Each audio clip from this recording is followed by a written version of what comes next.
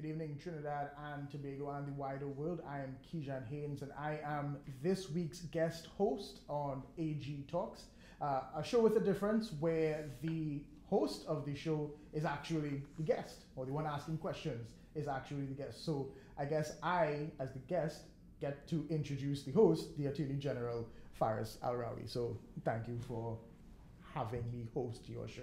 Thank you so much, Kejan. That's a good way to introduce us. Good night, good morning, depending upon what side of the world you're on. If you're listening in, welcome to AG Talks.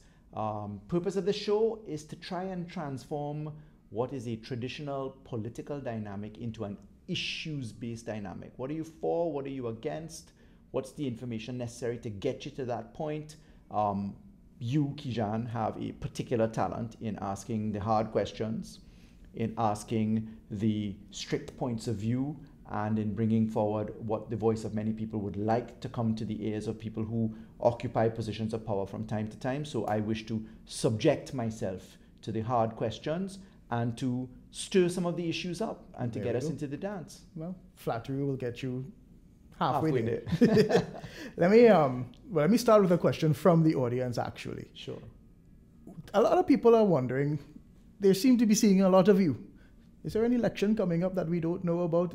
People are saying, is Faris campaigning for something? AG Talks, the Spaces, thing with Penny. I am. Is there a campaign that's happening that we don't know about? Very much so. I'm campaigning for New Trinidad and Tobago.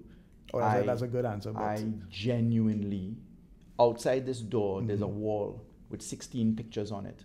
16 attorneys general of the Republic of Trinidad and Tobago.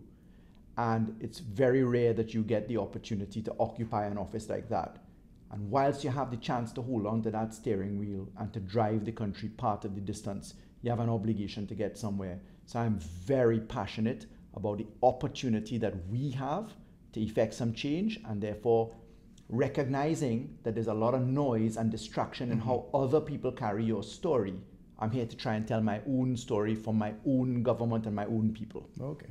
So this is not a push for, this is my last time I'll ask this, a leadership of any party, mainly yours. I'm just interested in the job that I have to do right now. My job given to me by the Prime Minister is to transform Trinidad and Tobago in the legislative structure and in the litigation structure. So that's my job. All right. So we have a lot of stuff to discuss. We are talking the death penalty. This is a broad topic. It is a very, it gets a lot of people going when we discuss it. And I think one of the biggest issues we have is that people don't understand that it's actually still on our books. We have a situation where whenever there's a particularly heinous murder, people yell, "Bring back the hangman," and everybody has to say, "But it never left." But there is this one issue of Pratt and Morgan, which I realized in prepping for this, that a lot of people don't actually understand what Pratt and Morgan is, or understand why people are not being hanged from Woodford Square once a week. I will give it the very short definition of Pratt and Morgan is, if you have not exhausted all of your appeals in 5 years, then it's considered particularly heinous and your sentence is commuted to life. That's exactly it. So yes, the Offences Against the Penalties Against the Persons Act is a law, 1925, Section 4 of that law says, if you are convicted for murder, you die by hanging. Our Constitution sets up the supreme law, Section 2. The Constitution sets out certain rights in Sections 4 and 5, and the right against cruel and unusual punishment is effectively recognized in your human rights in Sections 4 and 5. However, our Constitution in 1962 and then 1976 set up a particular clause. It's in Section 6 of the Constitution that has something called the saved law. And what it says is, look, any law prior to 1976 that was on the books, right, that law is still good to go. So Section 4 of the Offences Against the Persons Act says that if you are convicted of murder, that you should hang. So the issue with that is we have all of these, and that's why we probably still have all of these colonial laws that, are quite outdated and should be amended at the very least, if not totally In some shut down. cases, some of them are very useful, like the Exchequer and Audit Arrangements, Mm-hmm. the Board of Inland Revenue Act. There are some aspects that are still particularly good. But yeah, we need to hold on to certain aspects. People say, where's the hangman? Or bring back the hangman, as you said. So the hangman is in a position where he can do nothing. And effectively, the hangman is doing nothing. There are 1,100 odd people on death row, on trial waiting for their murder charges to come up. Let me give you that precise number here. So this is the amount of people in remand So waiting let's deal with this. Let's deal with where's the hangman, and let's do it the way I like to do it, which is with statistics. We have 1,260 people inside the jails of Trinidad and Tobago awaiting a trial on a charge of murder. We have 45 people who have been sentenced to death and are in custody. We have in that structure a position to decide, well, how are we going to have this law applied? Because it's still on the books. People have been asking, what's the government's position? The government's position is that we support the death penalty. That's the government's position. People are saying, well, what's the point of having the death penalty if you can't carry it out? You introduce Pratt and Morgan. Effectively, the Jamaican case that went to the Privy Council said, listen, it's cruel to have somebody waiting for a sentence of death for more than 5 years, so get them life imprisonment. Now, back in the day, when the last hanging happened in Trinidad and Tobago, statistically... Shady back in 1999 for anybody who... The Privy Council used to finish its judgments within 9 months. It is a matter of record that the United Kingdom abolished the death penalty. And if you look to the words coming out of the Privy Council, and there's a very important case called Matthews. That Matthews case is a critical case for anybody. It's a judgment of the Privy Council. It is the case of Charles Matthews versus the state. And when you read the dissenting judgment, where 9 judges of the Privy Council stood up and said, well, yes, Trinidad and Tobago's constitution still allows you to hang. As much as we don't like it, it's still the law. That position is that now we can't finish matters within 5 years for a number of reasons. So have they been deliberately delaying? I want to be appeals? fair as an Attorney General to say that the Privy Council never delays. A lot of the problems was in the criminal justice system in Trinidad moving fast enough to get matters there. Right, that is an issue as well. Privy Council does its part diligently every time. But after the Privy Council, you still have the international court that you can approach. And if your matters spill over 5 years, whilst you're at the Privy Council or the international arena, that's it, you go there. Commuted. So what the government is on about right now, what we did from 2015 to 2021 was to radically transform the system of justice. Because part of the reason why you can't hang somebody is that the system was not just working. Now, the system is an interesting concept, right? What is the system? The system is the judge, the prosecutor, the witness, the accused, the place where you have the justice, the rules that you have the justice in. There are a number of factors inside of the system that we paid attention to. We doubled the judiciary, we added more courts, we put in rules, etc. What we have before us right now that I'd like to lay on the table by way of a statistical output, we introduced something called the Public Defenders Division. And these are people who, if you can't afford an attorney, you know that old line, if you can't afford an attorney, one will be provided for you. Right. We are providing. Now, here's the critical point on this. Having doubled the number of judges in law from 36 to 64, having raised the age of retirement for judges from 65 to 70, having created a criminal division for the first time where you just have criminal courts, about to open the Tower D courts as we get into construction restarting tomorrow, etc. The key point was, well, do you have a lawyer available for these people? So I told you a little while ago that we have 1,260 people in remand, right, awaiting trial. Right. I want you to know that 728 of those people are in the Public Defenders Department's hands. So we created as a government a Public Defenders Division, and more than half of the people who are awaiting trial for murder are now in the hands of the public defenders. Now, are these public defenders encouraged to speed up trials, whereas an attorney might delay and delay and delay, get more money, which is an issue that's been in having. Are these public defenders now encouraged to push a trial? I want to say that the Public Defenders Division, which falls under the Legal Aid Authority, is managed by a very aggressive team of attorneys. They're all salaried, but they are top-notch attorneys. And they've been going into the prisons, getting instructions, and when they go into the prisons, they're being met in the prisons environment with people saying, listen, we are dying to have a trial. Right. We want to have our day in court. And I want to tell you that nearly 200 of these 700 odd people are ready to plead guilty to murder felony. But let's put a pin in that. Public defenders are not known for being the best of the best, right? This is basically you get what you pay for. It's free. Is there a fear that these people are now just saying, look, you're not the best lawyer. You will just do whatever you have to do, get it over with, and then move on to the next. Here's how we treat it. So you start to just churn people out. Here's how we treated with that. A vast number of the lawyers actually went from the DPP's office to the Public Defenders Division. And the Public Defenders Division have the ability to outsource lead counsel to lead their pack. What we did was to make sure that in the event that you do not have a lawyer to start your case, that one will be provided for you, and a very competent lawyer at that.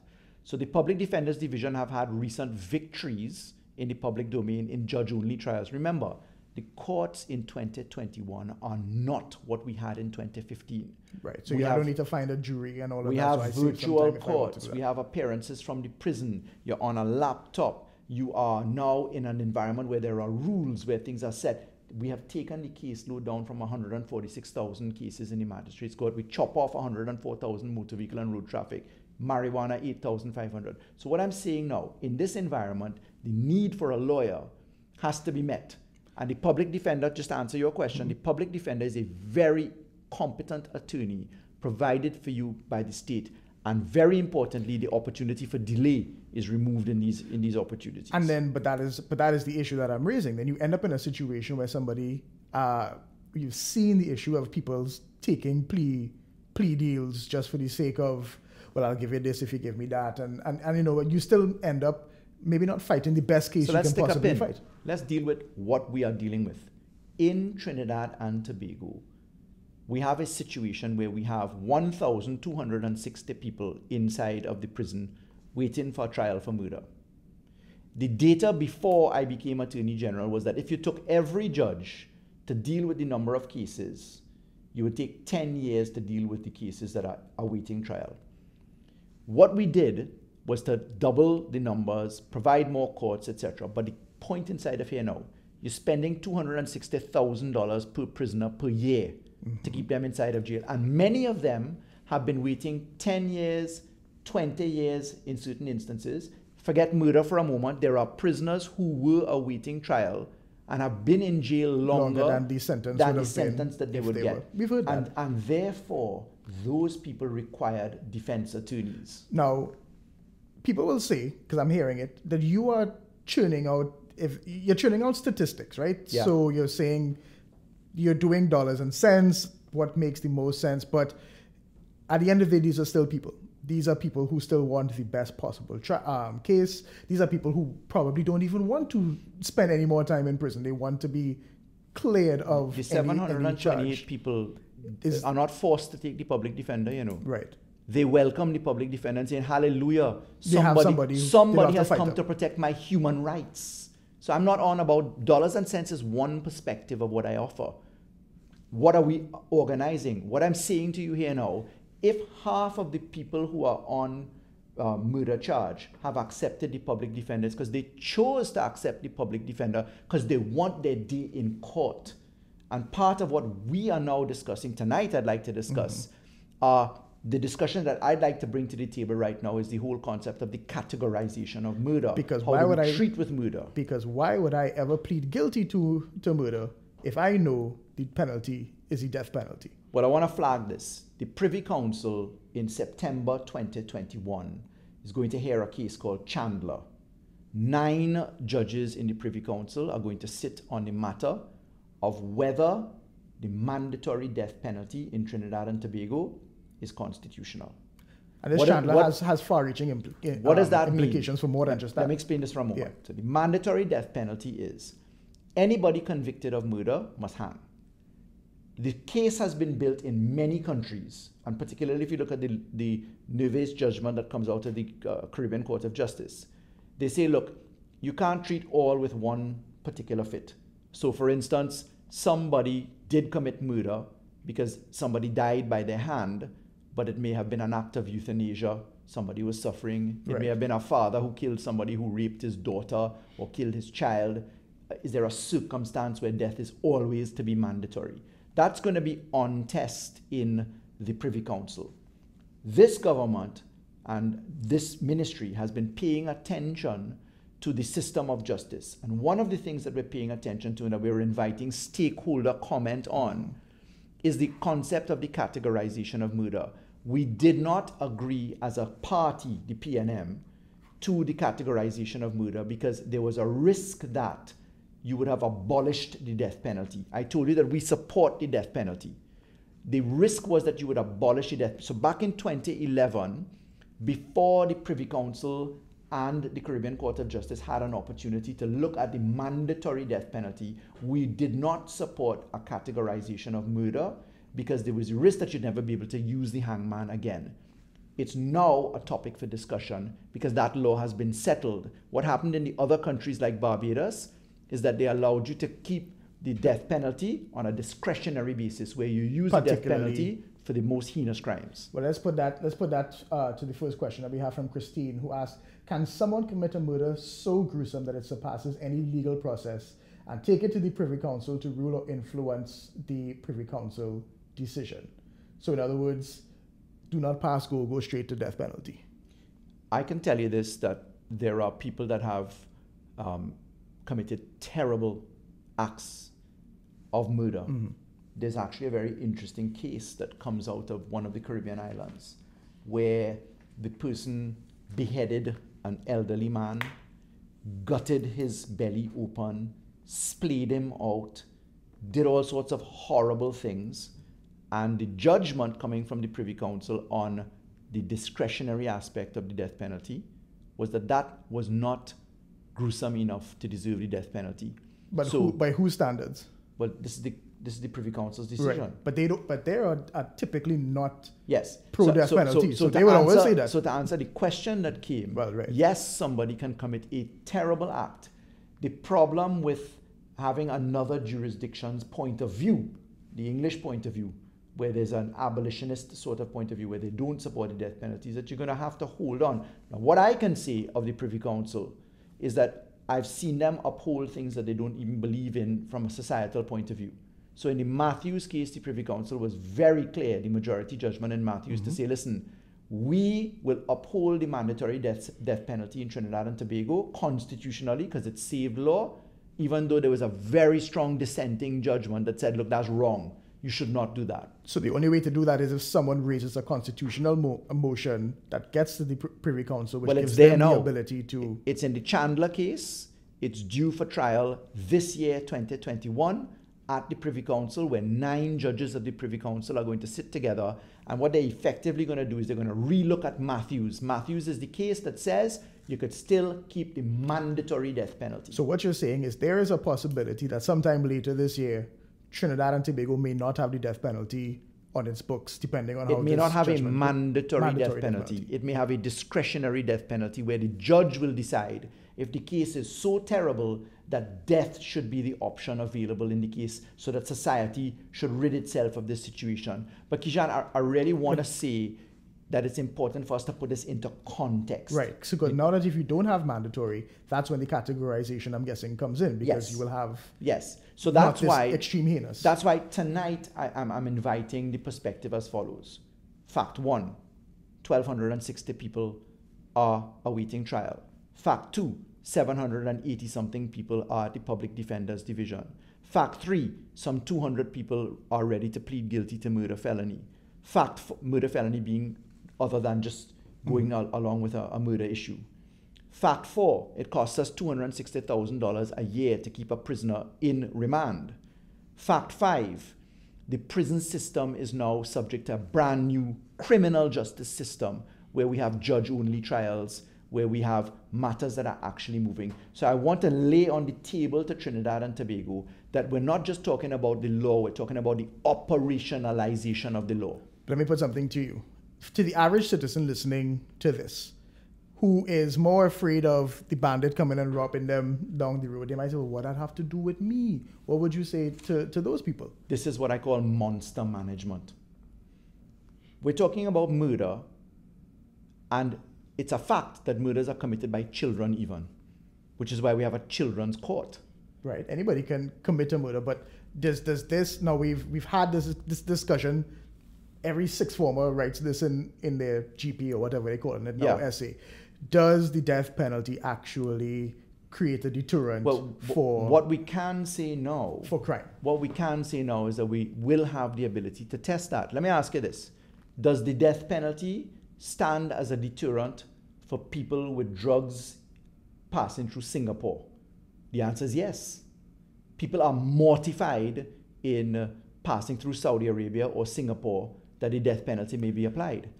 Is that anecdotal? How do we put that? How do you prove that? That's proven by the data that exists in it. Now, this is a very heartfelt pros and cons issue, right? So there will be very heartfelt views that say that the death penalty is of no use, it costs us more money and time, and it is lacking in dignity and in human rights. And there's another point of view that says, look, there are certain aspects where society should treat with it. The best data that I guess you could look at is in the United States. What I can tell you from my perspective is that law can change society. And let me give you the example. Traffic tickets. Exactly. Speeding tickets. Changing that resulted in a 65-year low in road deaths, right? So where do we, this is Rashid from Instagram has this question. Will religious bodies be consulted on the death penalty? And I will add to Rashid's question. We have a lot of strong human rights activists in this country who may not want a death penalty at all. So they will still fight that.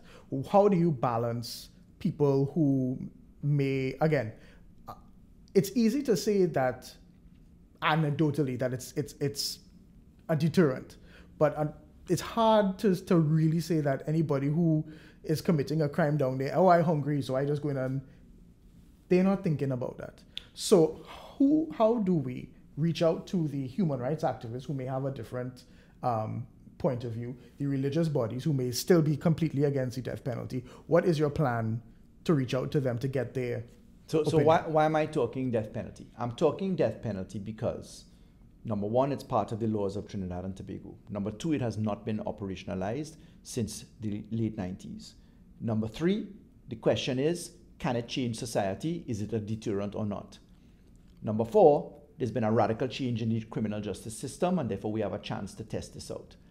The reason why we hold on to the death penalty as one of the conversations here is that we believe that it is something that ought to be kept at this point in time.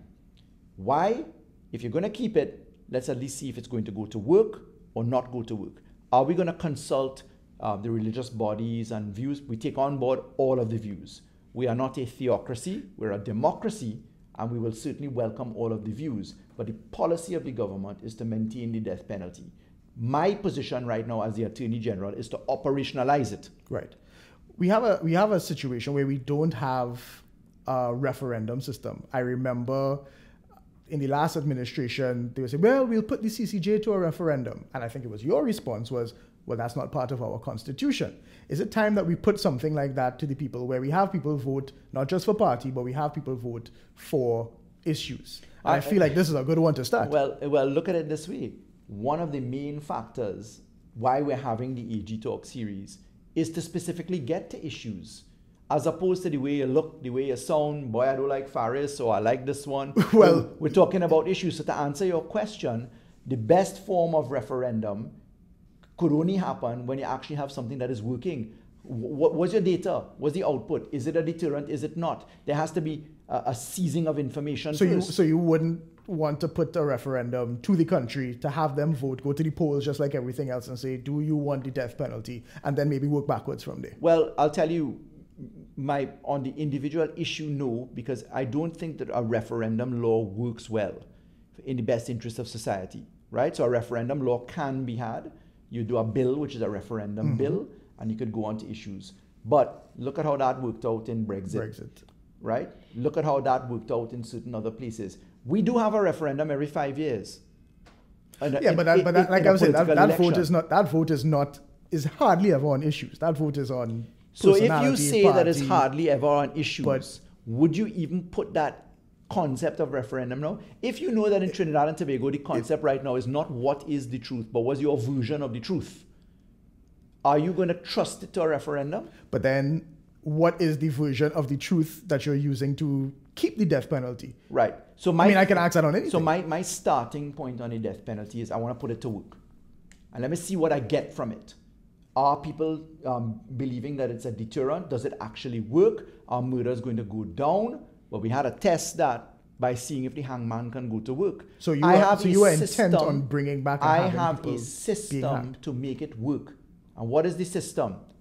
Clear the backlog, send in lawyers that they're willing to accept, where half of the people on remand right now are willing to have lawyers from the public defender work, get them judge-only trials, weed out the matters that don't need to go to the hangman if they are pleas, etc. And then the cases that can go to the hangman, if we're able to remove the structures of delay around them, now we can have a proper discussion on whether the hangman works or not. Now you're using the term hangman. There's a question from Jose B, forgive me if I mispronounced that. Why hanging? Can we use lethal injection, or is hanging just a turn of phrase? Is that the only way that we have on our statute? Because it's saved law. Enacted the yes, because it's saved law, and the law is that you hang, it's the hangman. So there's no in the deviation? US. In the US, I know they have lethal injection. I think in some severe cases you even have firing squad. You can choose. So we don't have an option. No, the problem with that is that even though Section 6 of the Constitution allows you to treat with a saved law in a slightly different way, provided it stays within what was there before, even though you have that, the attack against the death penalty in whatever form it is will open up a door to say, well, you repeal the law and you changed it, and therefore you throw away the option to kill people at all for the offense of hanging in a judicial sense, right? For the offense of murder, forgive me, in a judicial sense. So we're on to hanging. We're staying with hanging. The mission right now is to put the hangman to work. The methodology to get there involves what we've done for the last 5 years. We're having this discussion now because the timing is right. The timing is right because we have a criminal division. We have double the judges. We have 129 new courts. It sounds like you're saying, let me experiment. You're literally experimenting with people's lives here. No. These are people who are you're saying, well, let me see if I hang 10 people, that means that let's see if crime goes down. So let's start with this. This is the law of the Republic of Trinidad and Tobago. 1925, the Offences Against the Persons Act crystallized what was always the law before that under the English colony, and hanging has been a feature which has been applied here and elsewhere in other countries, right? The death penalty is a established system of many laws. My obligation as the Attorney General, facing this question all the time of where is the hangman or bring back the hangman, is to operationalize it, provided that that's the government policy. The government policy is to operationalize it. Why not move forward? Why, there are so many more countries that don't use the death penalty that do. And then the countries that do use the death penalty aren't looked upon in the greatest light. You have the Philippines, Saudi Arabia, as you say. What about the United States of America? The mother of democracy in some people's eyes. Well, in some people's eyes. But only a few states. The majority of states do not allow for the death penalty. Yeah, that argument just fell on the United States of America. Trinidad and Tobago is at an interesting crossroads. We are like other countries where we have a polarity of views. Right. We are not in a place where we discuss issues necessarily. And that's what I was saying, if we vote on it. This is now an attempt. You asked me a little bit earlier, why are people seeing me so often? You see me on issues. You're not seeing me on fluff or talk. We're talking revenge porn. We're talking criminalizing the abuse of women. We're talking about trafficking in persons. We're talking about murder. We're talking serious issues. Because the society needs to hear serious issues. Why are we doing this thing in this format? because we want to reach younger minds to open their points of view. Fair. Now, let's get into the question that everybody is going to ask. Adjusting the death penalty in any way is going to be a constitutional matter. Getting categories of murder constitutional, you're going to need opposition So support. I'm not proposing to amend the Constitution. I'm proposing. So it does not. So I'm looking at the constitutional issues. What I can say is that I'm not worried about the constitutional issues. Whatever requires a constitutional majority is what will be required. So there is no way that this thing can be carved up without a constitutional majority if you require one. So if you are saying now that in a category of murder, a lesser murder charge does not warrant the death penalty, does that not affect the Constitution where yes, murder there will be a constitutional consideration, and here is where the issue, once it's presented, is now going to be for the government and the opposition and the independent bench to decide what do they stand on and what are their positions in relation to that. And then how do you plan to get around whatever opposition support or lack of support is going to happen with this? I predict a joint select committee is going to be called, and this is going to be kicked down kick the can down the road for the next few years, as many things do. This is a serious issue that could very well. I'm not afraid of joint select committees. We've had select committees and joint select committees very successfully go to work. Look at the Cannabis Authority. It is now on the Parliament floor completed. The Local Government Joint Select Committee is completed. The Tobago Joint Select Committee was completed, is actually on the floor of the Parliament. We did the Sex Offenders Registry in a special select committee. We did plea bargaining in a special select committee. So I'm not afraid of that. The question is, can you drive the process? I'd like to have the views, because you asked me a little while ago, will you take in the views of the churches and ecclesiastic bodies? And the human rights organizations. Yes, we want those views to ultimately come up with the best point of law. But there will always be a point where the work of the committee comes to an end.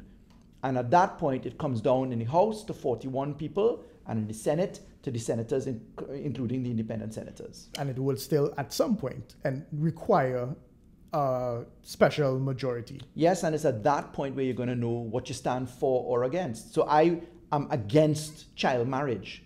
I took a law to abolish child marriage. The opposition did not support it. So I'm against... At first. Well, correct. So my point is, once the issue became plain and you had to make a decision, that's how you prompt a result. Yeah. To be fair, they did end up supporting, and their response was always, we support, but, and they wanted some changes made. So they did eventually support. They were cornered into supporting because they were on the wrong side of the issue. Yeah. But I just want to clear that out. So they did come out and say, yes, we support, but there was a but. So let's look at what's going to happen in a world where we now have categories of murder. As quickly as possible, can you say how you will categorize? So the reason why I want to have this discussion on it, apart from observing what happened in other countries, what the courts are likely to do or not, I'd like to approach the cabinet. So this is a public consultation. I'd like to approach the cabinet to get its policy in relation to this law. So the cabinet the cabinet has not decided on this yet. Has not had this. What I do in the process of legislative making is we take consultation on issues, crystallize that, and then have a position to take to the cabinet. Okay, so how far away or how close are we to reaching I have a any of note this? prepared. I have the structures done. I'd like to seek the guidance of the cabinet and its approval in relation to this. For instance, the cabinet might very well say, well, let's wait on the Privy Council decision. Right. Let's be cautious in relation and to the point. Is due when again? The case will be heard in September 2021. Right. That's the Chandler case. But I have an obligation to be upfront prepared and to have the discussions so that at least I can say, well, look, in X sector, this was their point of view. In Y sector, this is their point of view. Here's what the general understanding, much like we did on cannabis. Right. All right, so I'm getting another Pratt and Morgan question, but this is how we started it. So again, Pratt and Morgan, if anyone just tuning in, is the Privy Council judgment that says that if you have not exhausted all of your appeals straight up to the Privy Council and the international Bodies, yeah. courts in 5 years. If you have not done that in 5 years, then that means that your sentence, your automatic death sentence, is now commuted to life in prison. Perfectly correct, Right. yes. So let's get into this. If in a perfect world, this happens, who does the weight now fall on to charge somebody based on this categorization of murder? Right. So the Office of the Director of Public Prosecutions is consulted in relation to these matters. So you'll very often hear that the DPP has advised the police to charge. So the police do the charging. The advice comes from the Office of the Director of Public Prosecutions.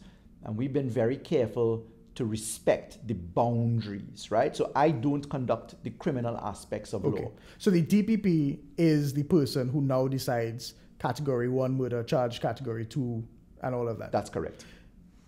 If you think back to Derek Chauvin, the person now convicted of killing George Floyd, he was charged with 3 different types of murder and all stuck. Is this something that we're looking at here? So I could basically be charged with murder 3 times. Potentially. So there are permutations and combinations that can happen in relation to this, which is why having the consultation in the public zone is so important. Let's hear what the Law Association has to say. Let's see what the aspects look like. So this consultative aspect may very well result in potentials like that, where you have a combination of events going on. You see, the key is to remember that the timing for this discussion could not have happened prior. Right. Let me ask you something. If there is a situation where this passes and I committed a murder that many years ago, I committed a murder that now has a lesser sentence, do I now ask for a retrial?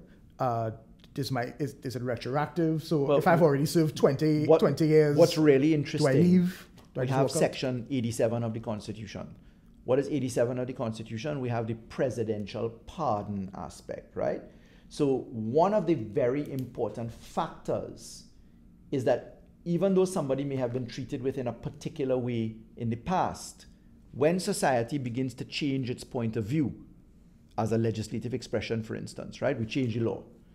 You have an option now to knock on the door of the president at the Mercy Committee and say, listen, can you consider this in light of this? But this happens only, I think it's independence, I believe, is when the president does the pardon. The president can pardon. You can knock on the door anytime, any single day. And in fact, we've put in some significant reforms into the Mercy Committee. The Mercy Committee advises Her Excellency at present, the President.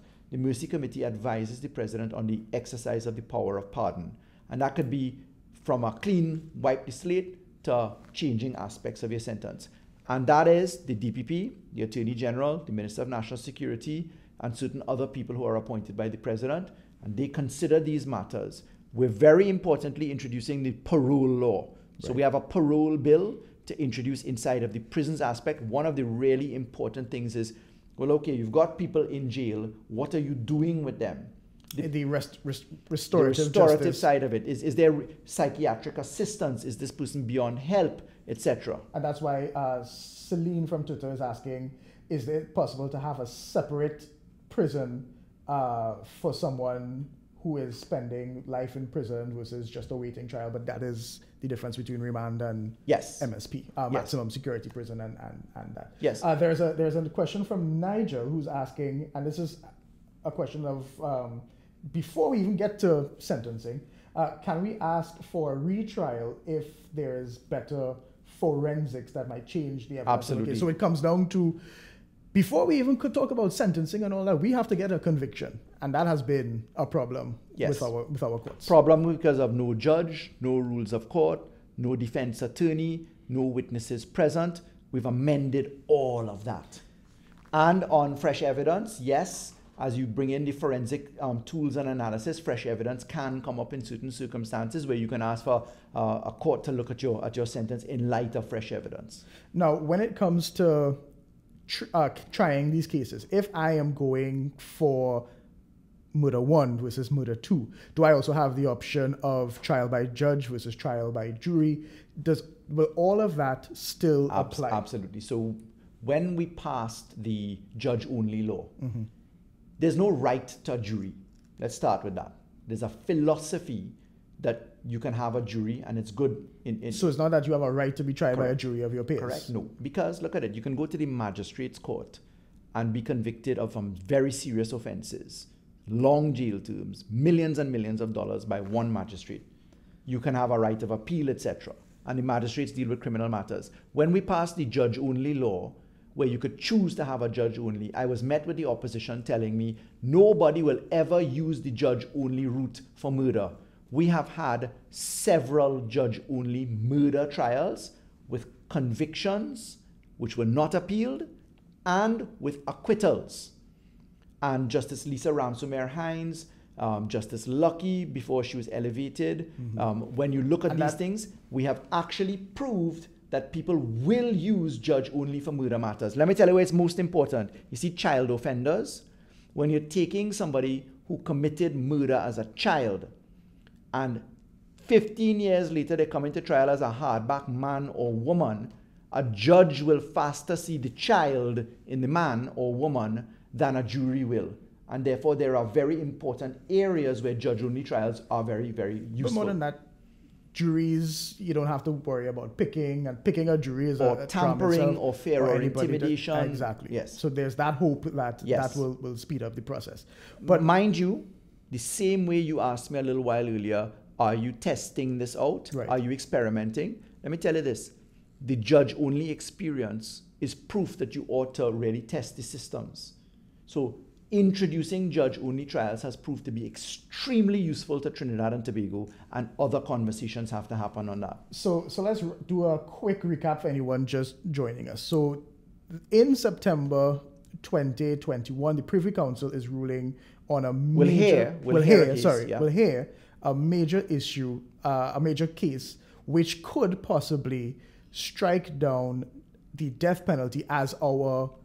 Could strike down the mandatory death penalty as mandatory. Opposed to the discretionary death penalty. Exactly. And what does discretionary death penalty mean? Leave it to the judge to decide in certain circumstances that the death penalty is appropriate, as opposed to it being automatic for every type of murder. Right. However, the government's position, or the cabinet's position, is still that the death penalty is on the law books of Trinidad and Tobago, and you would still like to see it being enacted. So the government's position is to operationalize the death penalty, the obligation. So we stand on maintaining the death penalty.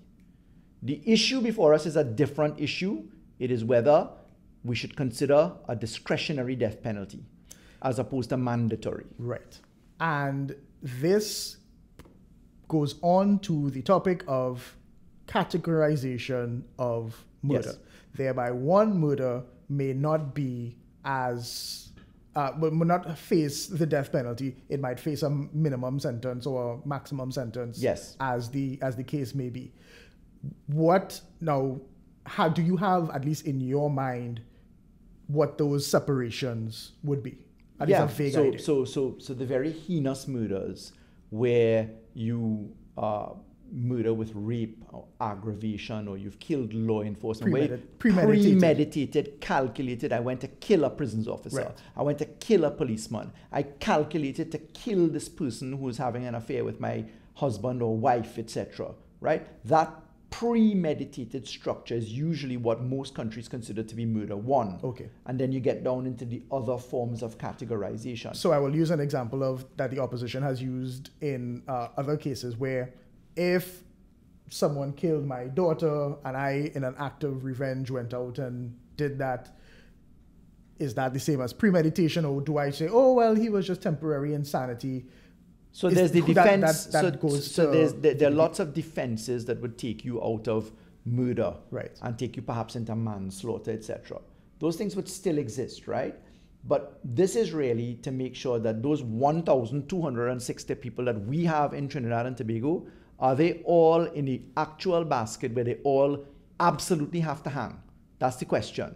And that's what this test is about. Remember, this issue is tied on to a few other issues. You see the functionality of the criminal justice system.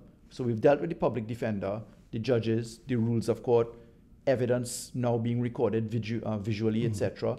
We have the prosecutorial side, the TTPS, the DPP. Those are very strong limbs in And this these are equation. people who will also need to up their game.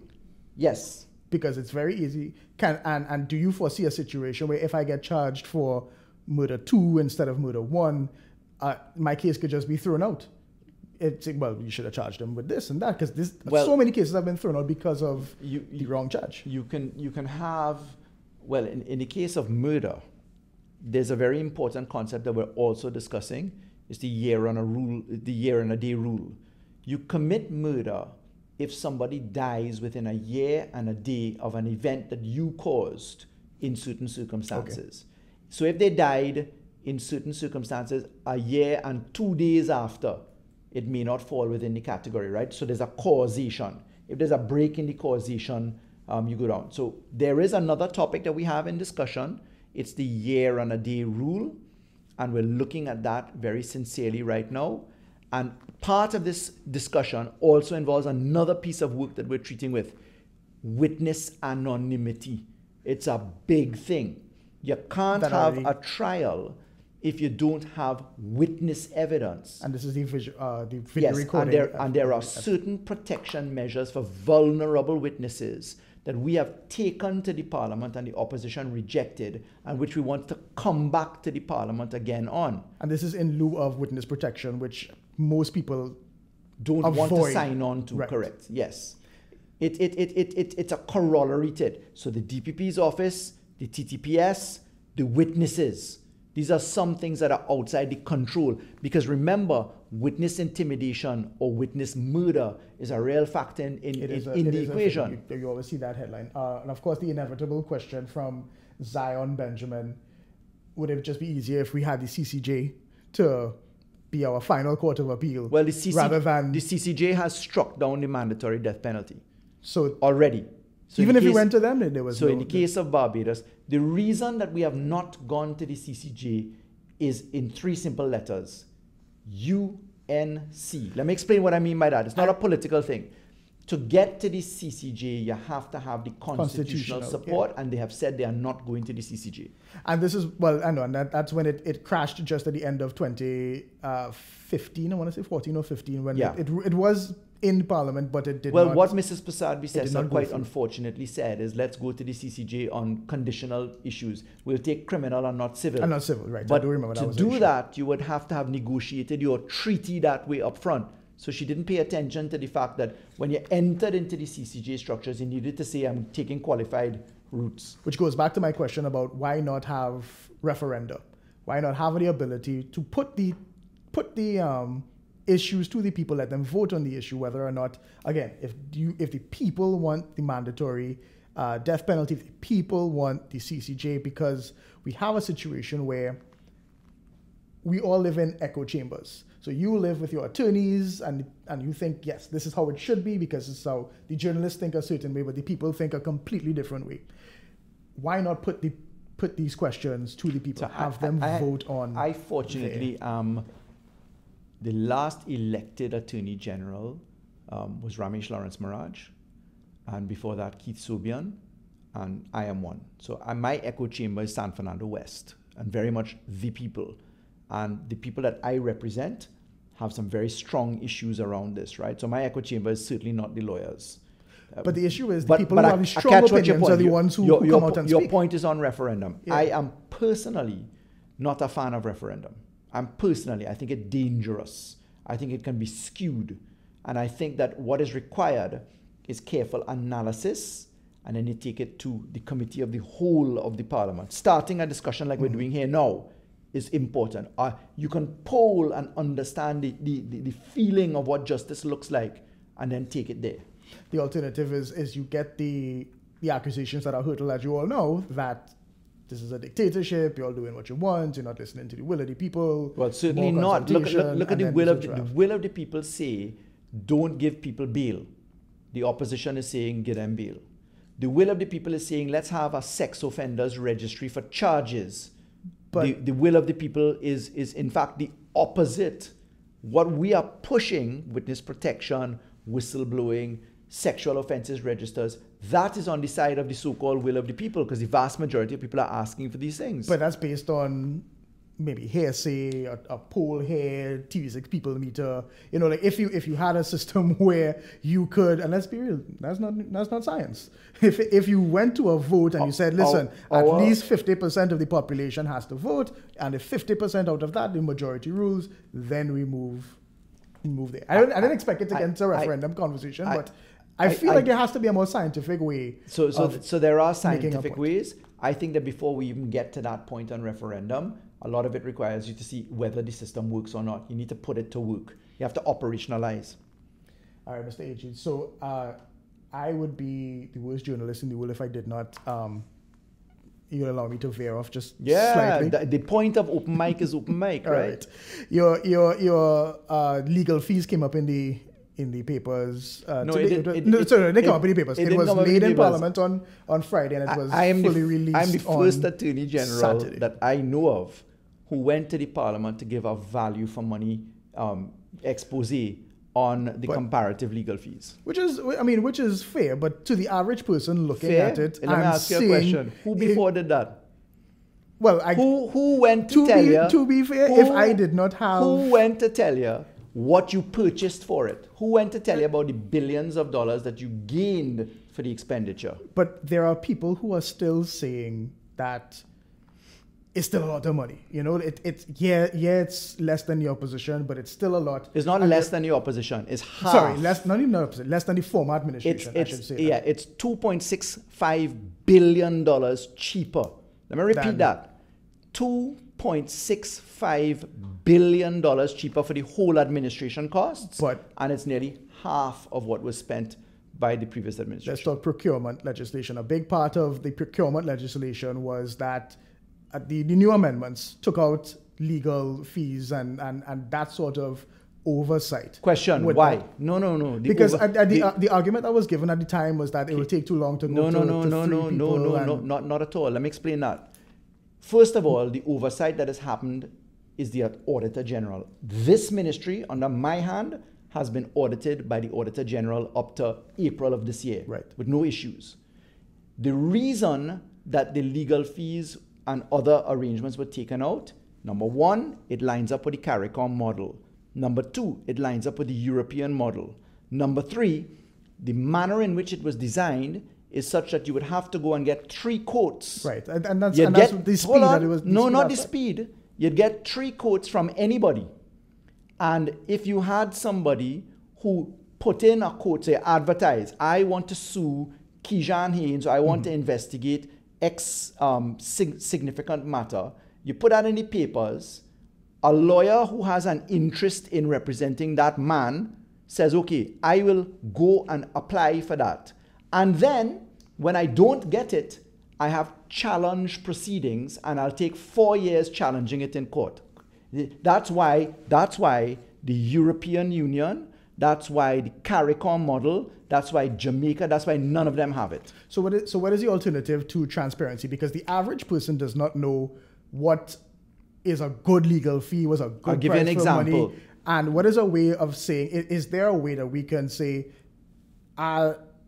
if someone audits and says, yes, this is value for money, rather than you saying this is value for money? Well, not me say. The Auditor General inspects the books here. Right. It is not Faris Al-Rawi or any Attorney General. But you saying, oh, this is value. No. The point is the Auditor General is here. I can give examples of value. And in the examples that I gave, I said the Board of Inland Revenue asked for certain attorneys. They nominated. The bill was $18 million in 41 matters. And the sum of money was $10 billion, right? Those are examples of what you're treating with. I know for a fact in the OAS matter, where we regained $1 billion for the state, that there were legal fees expended. This will always be a bacchanal. Right, but the thing is, you don't make laws for you make laws for the government that comes after. So why not have a situation, have a law that will create none of the doubt that this man get $8 million. $8 million could be hold on. Fair we do have the law. We have the law. Is there a cap on how much a lawyer can make, or how many briefs they can get? Let me ask you this. we have to talk in specifics. What you have to do is to go, the reason why this ministry was able to spend $380 million odd in 5 years as opposed to $630 million by the last administration is because we use the lawyers in-house. We only use senior counsel or experienced attorneys to lead those teams. Campaign promise, so it right? helped. Yeah, but now I get to show you the facts. Again, and we're going dangerously low on time, but what I'm saying is, again, this is good if you think that this is good, but the law is not for you, but maybe the governments that come down the line. My job is to do the transparency approach that I did. My job is to give you the value for money, to present the books of Trinidad and Tobago to the Auditor General. Look, for instance... So are you saying there's no better way than that? This is the best way that this can be done right now? Well, why does CARICOM do it that way? Why do all of the other jurisdictions in Europe do it that way? Well, they don't have the problems we have, But what I can tell you, look at the CLICO matter. Look at other matters that are very large scale. Large scale matters are complicated, and therefore you're going to see aspects. My job is to provide information. My job is to give transparency. My job in giving transparency on murder is to spark a conversation. Are we ready to have this point? What are the pros and cons? My job to say I want to criminalize revenge pornography is to provide protection. My job in saying ban child marriage, or my job in creating courts, I have an obligation for a time being to hold on to a wheel to give my end of the equation on behalf of the Prime Minister who asked me to do this. So these are the best ways that we can. What we want to do is to open this mic and to have people like you ask the hard questions, unfiltered, throw the questions, get the answers, and come back for more. So that's what we want to do. And that is a great way to end, because we are about 2 minutes left on time. So I want to thank everybody for tuning in. Let's just do another quick recap if you tuned in late. So we were talking death penalty. We explained Pratt and Morgan, because a lot of people asking, well, why haven't we hanged anybody since Dole Chedi? Pratt and Morgan, if you don't go through all of your appeals within 5 years of the first conviction, you're not going to be hanged. We are looking, hopefully somewhere in the future, the possibility of categorization of murder. That has not gone before the cabinet just yet, but it will. And in September, we are looking at a major landmark case in the Privy Council, which could see the mandatory death penalty being struck down. So that is it for me on this side. But since this is actually the Attorney General's show, he gets to take you out. So good night for me. So I get to do the wrap up, and I get to say, Kejan Haynes, thanks for always being you, asking the hard questions boldly, intelligently. The Office of the Attorney General is immensely grateful to you. Permit me to big up and give a huge shout out to Farzana Nazir Mohammed, who's our head of our criminal division, to Valeen Guerra, to Farah Abdul, to Delicia Blackman, to Ria Beraton, to Jason Das, to Ashley Singh, to Nalini Ramjit. These are our hard-working team members. The Office of the Attorney General has some of the best and brightest people, and I'd just like to say a big thank you to that particular team. I haven't even touched my anti-terrorism team or my civil justice team, etc. I want to say to Trinidad and Tobago, it's events like this that allow us the opportunity to spread the issue discussion. I'd like you to tune into more. Feel free to throw out your views. We have Facebook, we have Instagram, we have YouTube, we have podcast platforms. We want to be here week after week and to have open mic conversations. One day we'll invite you, Kejan, and say, well, we'll just do whatever you want to do. So you might get an open mic shot to ask me some more hard questions. So Trinidad and Tobago and the rest of the world, thank you for tuning in. Join us at our next podcast, our next platform, on all of our platforms, Twitter, Instagram, etc., Facebook. And thank you so much. Have a great night.